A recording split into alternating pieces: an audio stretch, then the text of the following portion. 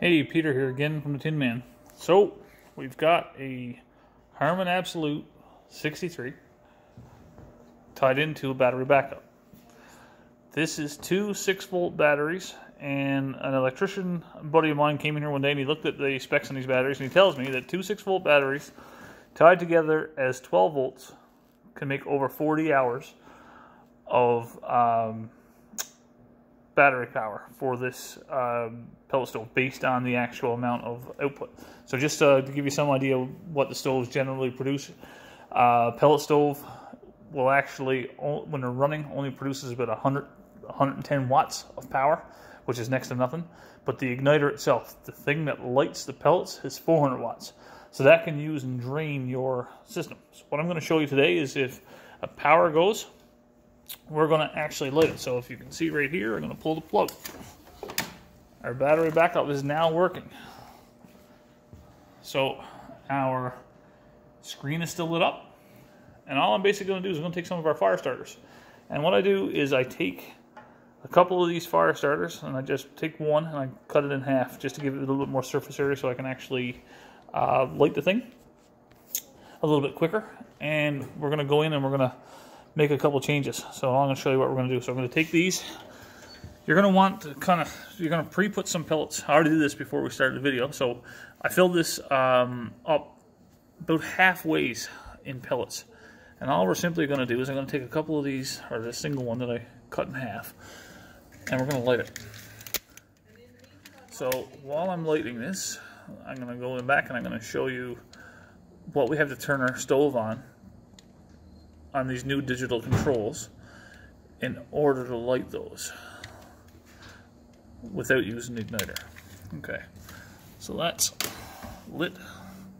So get a few pellets over this.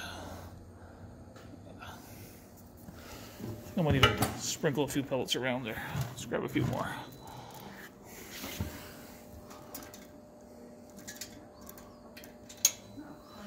Okay, so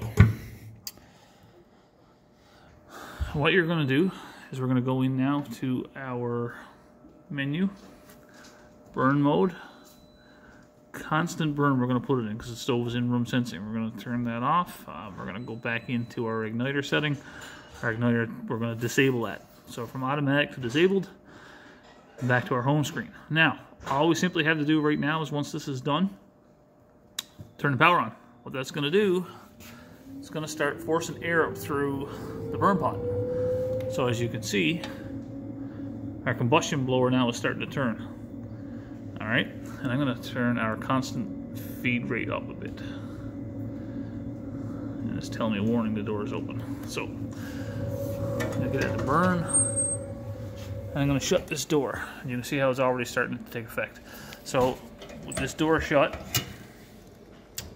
those pellets are going to light up. And we're going to get a flame. So a little trick or a little thing to think about with this stove is all these new igniters.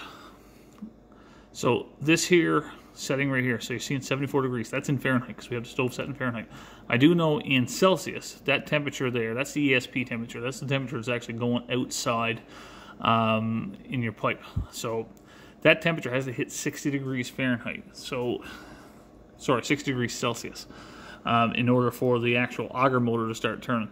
So I'm going to go back into our settings and change that to Celsius so you can see what I'm talking about. Okay, so right now we're at 26 degrees Celsius. When that hits 60 degrees Celsius, the auger motor will turn. And if you see down here right now, there's no more pellets actually coming into the stove at all. So the same pellets, there's nothing moving. The auger's not turning at all. So it has to have heat here in order for the auger to turn. And once that starts going, I'll be back. Okay, so here we go. Roughly about 5-6 minutes. This fire is lit up and going. Our temperature is now popped up really fast to 82 on our igniter setting there, which is also, like I said, our ESP probe. So a couple things to remember.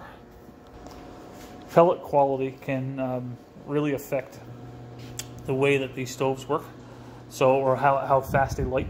So if you have a bad pellet, it may take a little bit more effort in order to get this fire to come up fast and it hits 60 degrees Celsius. back through the exhaust system. So keep that in mind. And there's also different methods of doing this. So we use lighting nuggets. There's lighting gel you can use. Some people, I know some customers can use, will use little torches, like a little blow torch, and get it good and hot and stuff first. And then the pellets are feeding. As you can see here now, the pellets are feeding in through this fire pot. So it's pretty neat. So right now the stove is operating on a battery backup, not plugged in. As you can see, our plug is out. And our inverter is now running this stove. So we're going to let this run. We're going to let it run on constant burn for a while just to see how long we get from this system. Hope this helps, guys.